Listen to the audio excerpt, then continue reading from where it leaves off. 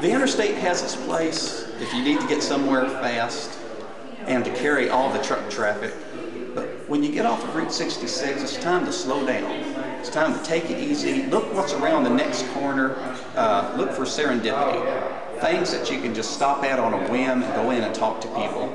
That's the best part about driving on 66 is there's just hundreds of people along the highway that are interesting to talk to, they're friendly, they have the history of the road behind them. There's things to discover.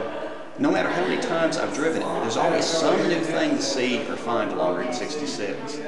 There's museums, there's little cafes that are lost in the 50s, there's motels, there's ruins of old things, there's things that have been restored. It's like a community that stretches from Chicago out to LA.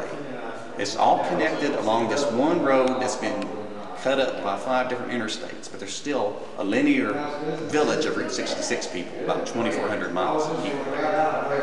There's at least 85% of old Route 66 left to drive, at least. There are some sections where you have a dirt 66, the original 2-lane, 4-lane 66, and then the interstate, all side by side. There's plenty of 66 to get out there and discover. It's kind of come to stand for the whole era of transportation from the early days on through the interstate era.